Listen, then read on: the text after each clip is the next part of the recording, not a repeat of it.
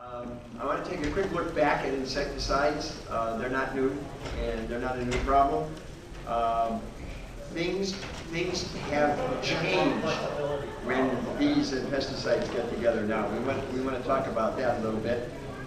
There's a critical change in application techniques, as you know, and then we're going to get into this systemic insecticide issue to a certain extent.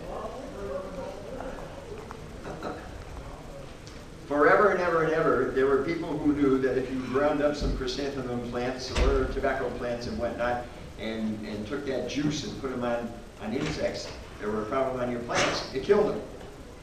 And then eventually people began to discover what those extracts were, and then we as humans began to put some synthetic materials together, and we started with the arsenicals. Believe it or not, we were doing that at about the same time. So we're talking the 1860s. We were using pyrethrum, and one of the arsenicals, lead arsenate, came along in 1894, and that was used for decades and decades and decades.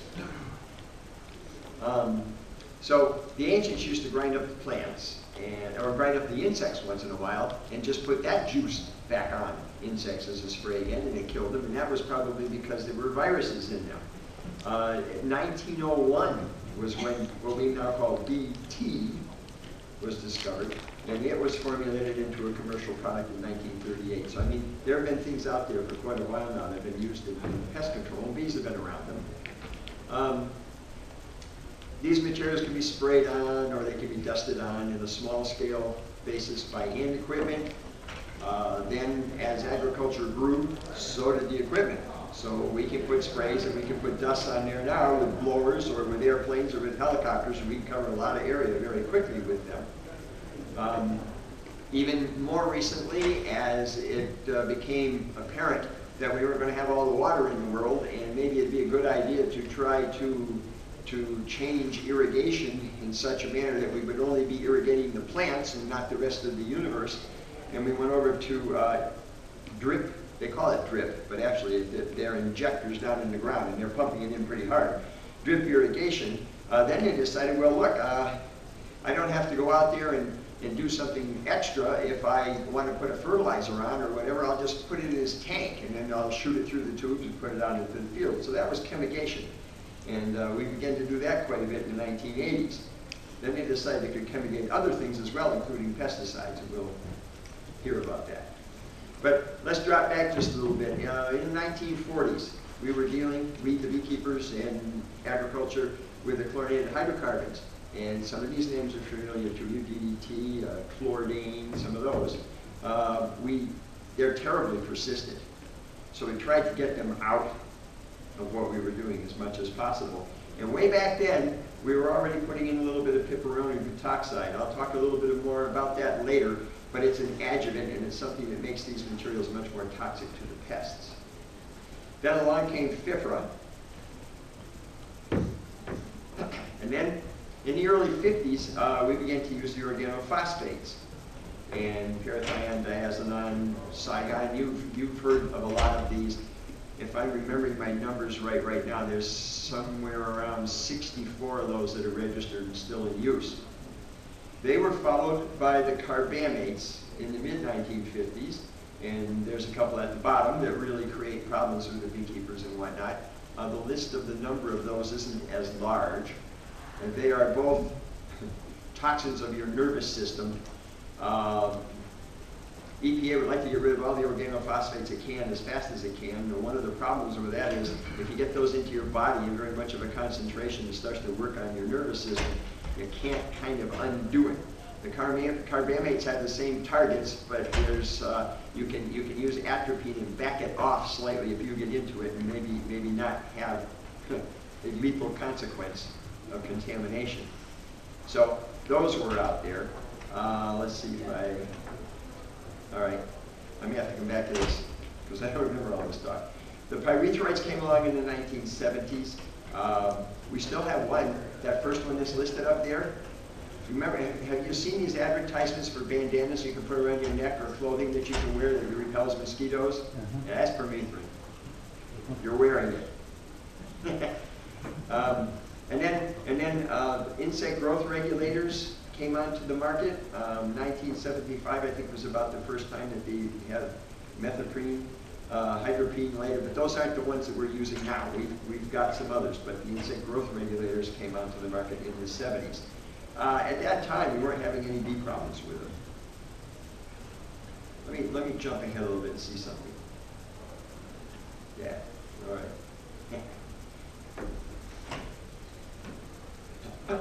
So there were two types of these insect growth regulators.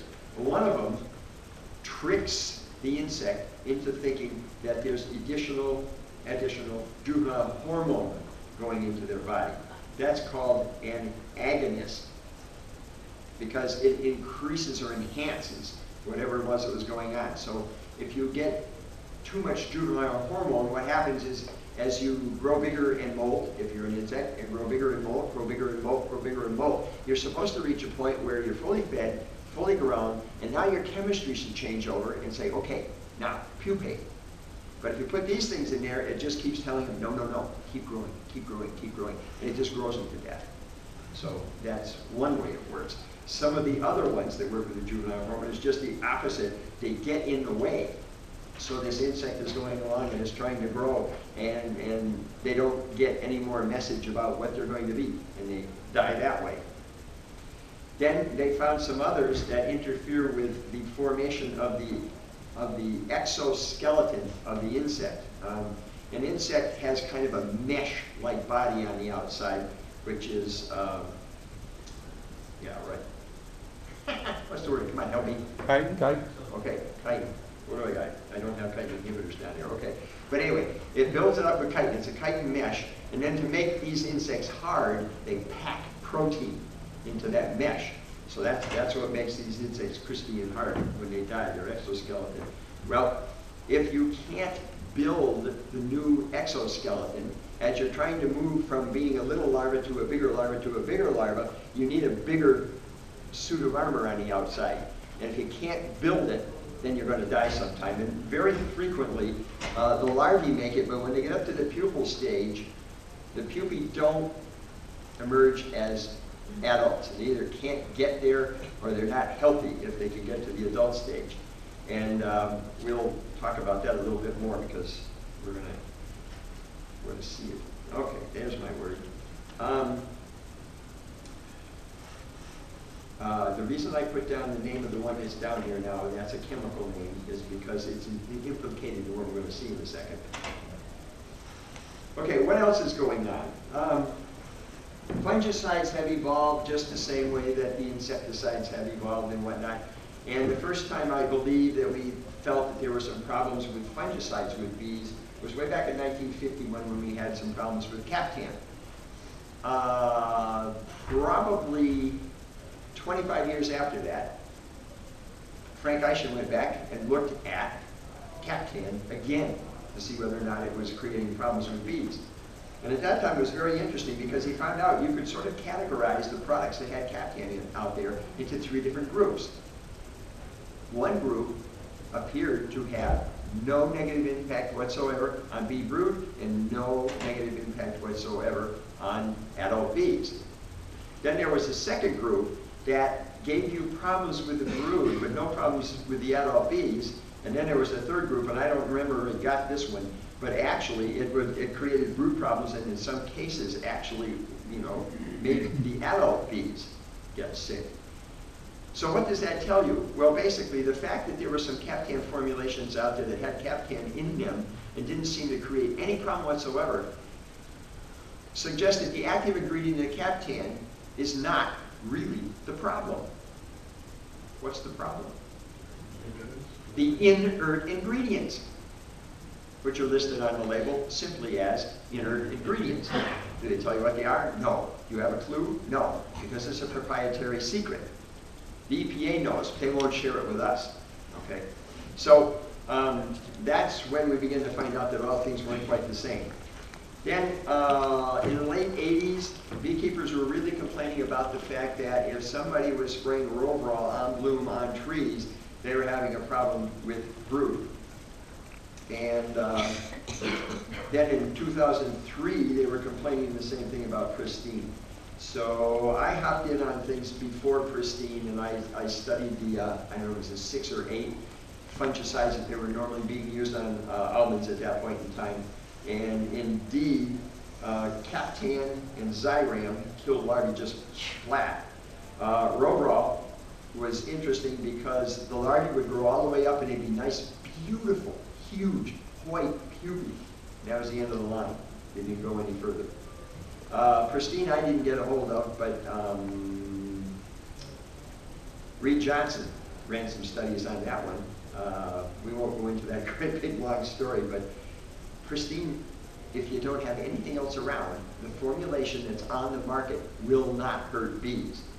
But practically every time we use it, it hurts bees. They'll see something else is going on. All of these particular things had a certain chemistry in there that were hard on larvae, and Pristine was a compounded material that has some carbamate in there, and that's not normally a good word to use around bees either. But anyway, like I told you, Pristine all by itself does not hurt larval or adult bees.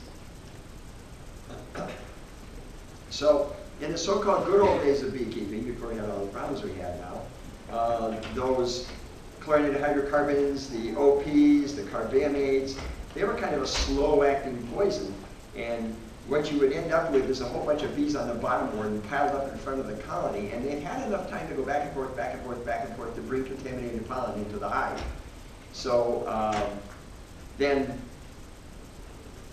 after that, the brand new emerging bees, they were trying to beef themselves up to be nurse bees, would eat that contaminated pollen, and they would die. And you'd see a handful of those out in front of the hive, day after day after day for up to a month or so. But then it appeared it was over. And we didn't worry about any chronic sublethal effects. Now, there may have been some. We weren't looking then. Okay? Then we moved to the pyrethroids, and the pyrethroids are much more toxic. You don't have to use nearly as much active ingredient per acre, and you get knockdown out there. And that's exactly what the beekeepers were seeing. It surprised them a little bit because they would see a sprinkling of a handful of bees out there, and they'd say, I got hit a little bit by a pesticide. But we were running some experiments on clover, and we were using some of these pyrethroids. And that little bit hit that they saw outside there was knocking down anywhere from 2 to 4 frames of bees. So when you went back and looked in your boxes, they were pretty empty compared to what was going on before. Okay, so what happened this season? Hit 2014 in the almonds. Between Fresno and Bakersfield, we had a real problem. Now this happens to be this year also, but if you want to see a pile of dead bees, this was on kiwi pollination. And I'll tell you right now, they didn't get poisoned in kiwi. They didn't even like going to kiwi. So they were sitting on kiwi pollination. A few of them were working kiwis like they ought to be. The rest of them went out off the property and got into trouble. So we still have these kinds of bee kills out there, not quite as commonly as we used to. A lot of people say, oh, you know, the bees are dying with their tongues hanging out, so they were poisoned. Well, possibly, because poison bees, some of them do that. But there's other reasons that their tongues stick out, so that's not quite enough. Colonies can recover from their exposures to these poisons. One of the reasons is that the queen is pretty well shielded from what's going on. I mean, if foragers are out in the field, if the poison's too strong, they're done. And then if it isn't, and they can bring some of it back to the hive, then you got all those nurse bees in there trying to create the food for the queen and the food for the larvae. If it's too toxic, they die. If it's not too toxic, they'll pass a little bit of it on. But the queen is pretty well protected. So that's one of the reasons why the colonies tend to be able to recover, because you don't lose your reproductive individual. And as probably most of you know, if you can get your bees on clean food and the weather conditions are right or whatnot, colonies can build up very, very quickly. And that's good, because if that weren't the case, we wouldn't even be in beekeeping anymore. But the subtle effects aren't going to be noticed unless you open up the hive, pull out the frames, inspect the brood, and then, like I said before, you'll begin to see these peculiar things, like with some of the fungicides, that the pupae just don't make it. They die while they're trying to molt. You can find empty brood cells, so you get this real spotty-looking brood where the larvae have been hauled out. And yeah, there are some chemicals out there, Monitor is one of them in particular, that stops the queen from laying. And the interesting thing about that is that if she's not laying any eggs, that kind of stimulates the workers to think, boy, is she a dud, let's get a new one. And the truth of the matter is that with some of these chemicals, if you get them away from what they got contaminated by, she will be fine and she would keep on going, but the bees have already decided to change.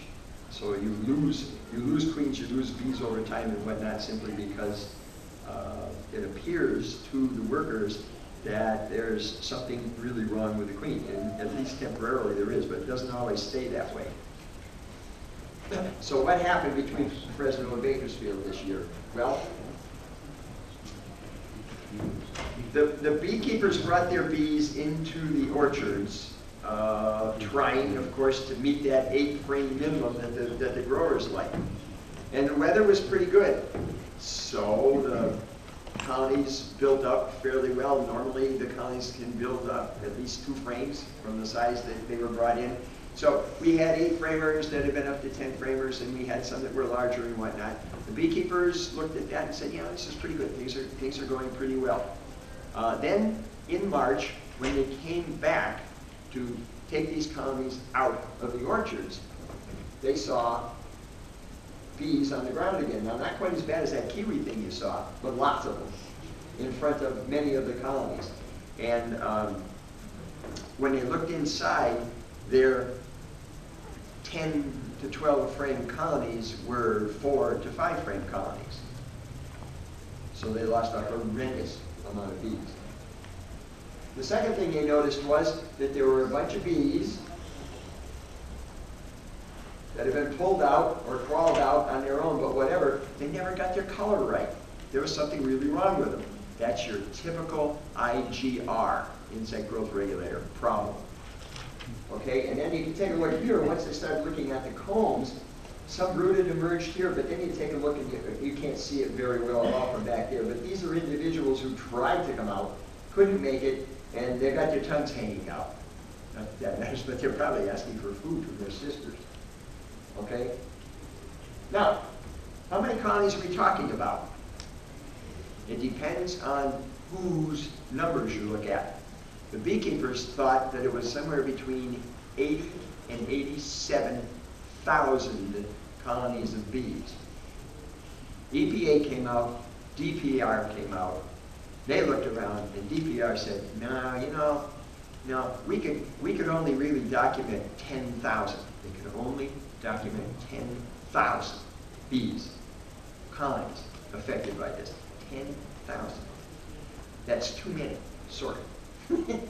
So, one of the beekeepers, when he first noticed this, said to me, so what can we do? What can we, is there any way we can know what's going on? And I said, there is. It'll cost you some money, but if you still got some of these colonies out there, you know, that have bees that are dying, and brood, and went, take a sample, send it to the lab down there in North Carolina, pay through the nose, have a complete, diagnostics done on it, and let's find out what's in there. So it came back that what was in there was tilt, which is a fungicide with propiconazole in it. That's the active ingredient, okay? I would assume, rightly or wrongly, that if the bees got into tilt and nothing else, it would have been okay.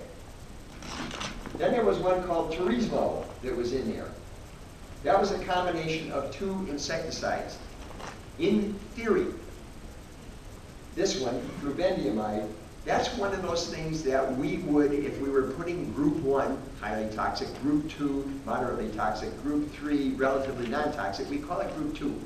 And with group 2, you try not to hit the bees, and you try to get it on in such a way that it will be dry before the bees come back and forage, or you're going to have a little bit of trouble. So Agrimec is like that. We've got quite a few group 2s. Anyway, that's what, in theory, this is supposed to be. And then there was that bupropion, which we just talked, or propofine, whatever, that we just talked about. There was the chitinase inhibitor. Okay, so those were the three things that were in there. So I looked back to see whether or not flubendiamide really is a group 2 material. And you go to the EPA, and the EPA requests fact data sheets, and you can read down the fact sheet. And for every chemical except flubendiamide, you'll find an LD50 for bees. Now, true, it's for adult bees. It's not for the immatures, but it's for adult bees. How much does it take to kill them making a topical application on your body? That's just, how much does it take actually? If you had 100 bees and you put that much on, how much does it take to kill 50% of them? 50% will make it, 50% won't. That's the LD50. That's important criteria that EPA uses. Okay, so I looked it up for flubendiamide, and you know what I found? No data. And then over in the right-hand column, it said acceptable. Acceptable to whom? What are we talking about? That's how that got registered. Okay, cool. And then the IGR, they were all tank mixed together and put in together. And what we're beginning to find out now is that it was the same with the pristine, and it was the same with the roverall. They're mixing things together. And why are they mixing the things together? Well, I mean, well, firstly, because their pest control advisor told them to do it. They're the ones that write the recommendations, we call prescriptions, for what's being put on the crop. And they said, okay, if you haven't used your dormant sprays to take care of scale crawlers and immature peach twig borers, first instar peach twig borers, if you use a dormant spray, there's oil in it, and they smother the crawlers and they smother the hibernacula, one hibernaculum, of that peach twig borer. If you haven't killed them that way, then the next time you get a shot at them is during bloom. So if we put an insecticide in there and a fungicide in there at the same time, we can kill 2 birds with 1 spray. They killed a lot of bees with 1 spray. So anyway, that's kind of what's going on out there. The other thing we found out that was interesting after we dug into this more was that combination was used in quite a few places, and there wasn't always a problem. And it turns out that because we're having kind of a water situation, in places where they mixed it up the same way with 100 to 200 gallons per acre and sprayed it on, there wasn't much of a problem. The big problem was where they cut back on the water and only put in 50 gallons. And when they put it on, that made it apparently strong enough to really do damage to the bees. So anyway,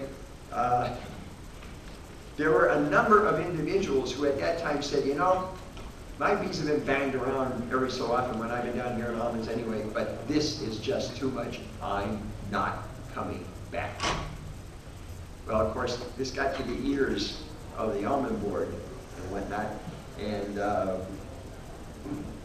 so things have been going on. And now you'll see that the almond board came up with a best management practices brochure that's pretty nice, and it fits all. It's not just almonds. I mean, any fruit tree, any field crop, if we could just go along here. What does it say? Basically says, you know, don't contaminate the bees' food. Okay, we've got some other modern insecticidal materials coming along, and this new group that you're looking at now, many of the past chemicals, you know, nerves that go from my brain all the way out to my finger so I can regulate, there's a whole bunch of different cells involved in that. And so there has to be something coming from my brain that runs down through it out to my finger to tell me to do this. So if you can interfere with these interconnections of cells, nerve cells going down here, my finger won't go anywhere. I'll be out of business. 2 ways.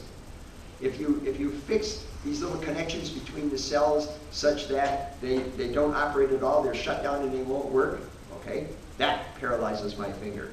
If you fix it such that it can't recover, so you're getting all the time, you're just getting more and more and more and more down here, that will paralyze my finger too, and it won't work, okay? That's what these nerve poisons do in the insects. And the interesting thing is that these new ones, and these are the ones that are going to replace the neonics. They're coming now. They work where the nerve cell penetrates into the muscle. And that's where the connection is that is now being fouled up by these new ones.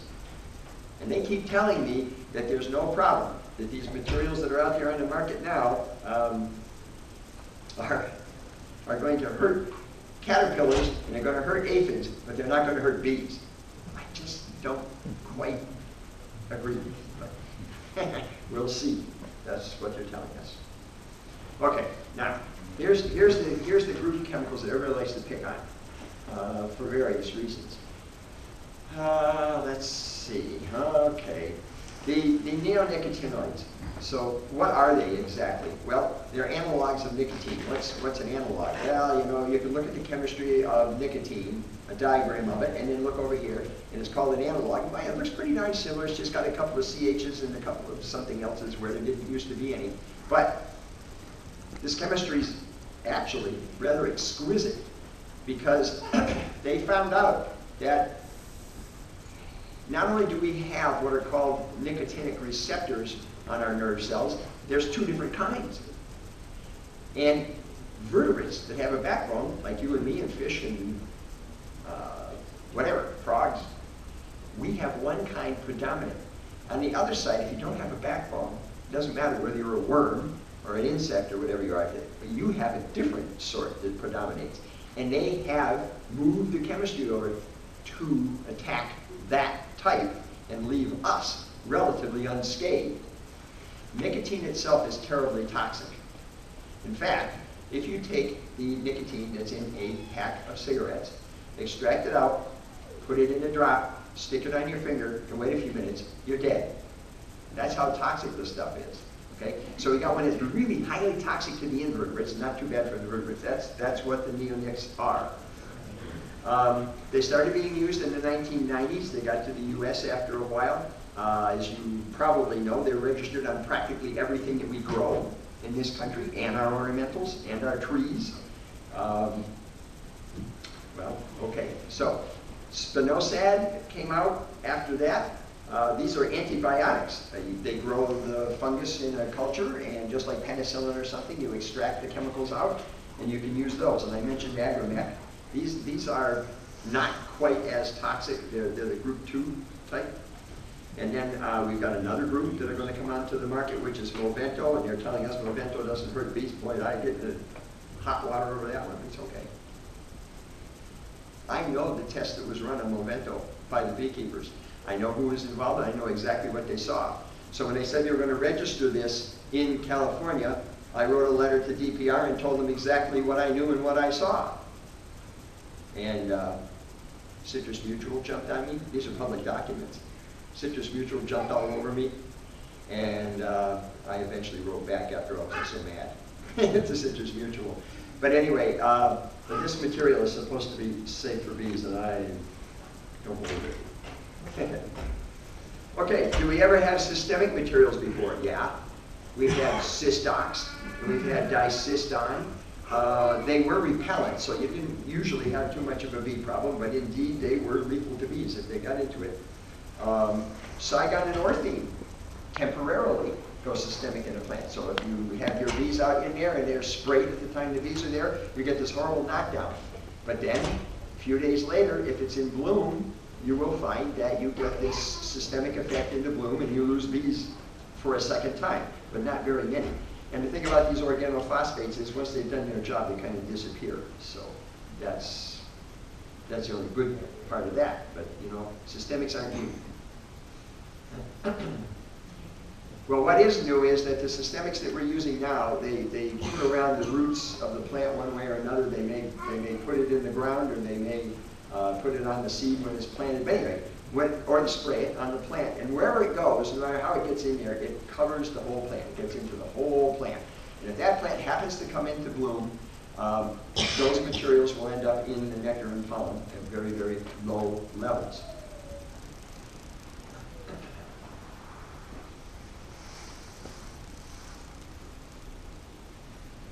So if you've got these small plants that are growing out, field crop plants or something where they use a lot of it, canola, sunflower, all that kind of stuff, you'll find it, they're between 4 and 10 parts per billion and the nectar and pollen, and all those plants. And you can just predict it, that's where it's going to be.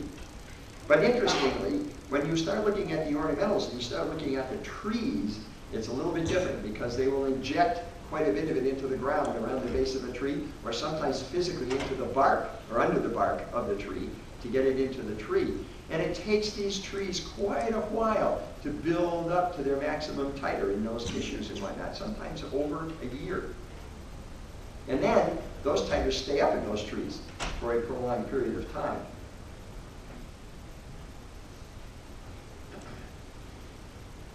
So down in Southern California, they wanted to knock the lerp psyllids off of some of the eucalyptus trees, and they injected into the trunks of the trees, or they put it into the ground, and it went through, and in the wintertime got up into the nectar out there.